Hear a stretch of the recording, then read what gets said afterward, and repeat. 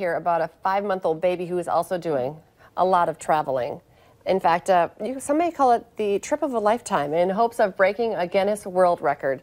Look at this. Meet Harper Yeats. She's a tiny traveler on a mission to become the youngest member of the All 50 States Club. How cute is this? Her mom and dad have been taking pictures and documenting their, well, I guess 5-month-old journey on Instagram.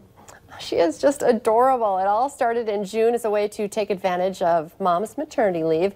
So far, they've been to, well, that was Minnesota, right? Yeah. To more than 40 states, and will complete their trip in Vermont next Thursday.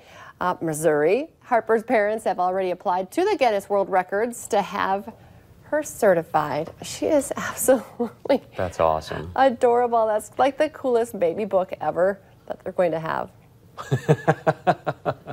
So that's your baby fix for today. That is fantastic. All right, check this out. Have you heard about this new company they created beer for dogs? No. Yeah, there's a new company. They're like, you know, well, we should come up with like a barley drink for pooches. So they've got that, and then we've got now apparently ice skating dogs in Vegas. We need to go to Vegas. Check this out. That is fantastic. An ice skating dog. Look at that. He was even kind of, did you see him doing the crossover right there? He's got some moves. That's amazing. Well, and like dogs love to play fetch, so why would he not go get that stick, hockey stick? That's Benny, a yellow lab. Apparently, everyone's falling in love with him. This is a rescue dog too. She was rescued, I guess, last minute from a shelter. The owner found him kind of last minute. Now Benny is giving a whole new meaning to fetch, retrieving hockey sticks. Already, Benny is a big hit at the University of Nevada, Las Vegas. But yeah. I think that maybe he could make it on, be like opening act for the Las Vegas Golden Knights. Look at that dog. That is, we need to bring him in for the Fargo Force games. Yes. But you know, they work have, on that. Puppy bowls. Now we can have like puppy playoffs. They have like wiener dog races, but this is way cooler that he actually has ice skates on. They light up. I can't believe he's like doing the turning and crossing over and the whole. That's incredible. Labs are smart dogs, though. That's good stuff. Okay, and I know that you've been missing out on our Royal Talk because the TMZ talk. You're always like, who is this now? And this one's going to be very difficult for you. But it is a big day. British royalty gathered at Windsor Castle today for the wedding of Queen Elizabeth's granddaughter, Princess Eugenie.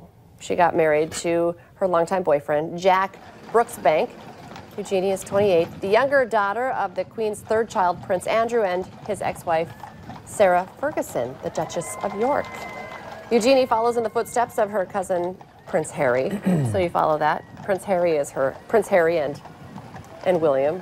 They're cousins. They also got married in the castle's 15th century St. George's Chapel. Wow. In May. Oh, see, there she is. Beautiful. She looks. What I liked about this, because I watched a lot of this morning. Oh, there's Kate.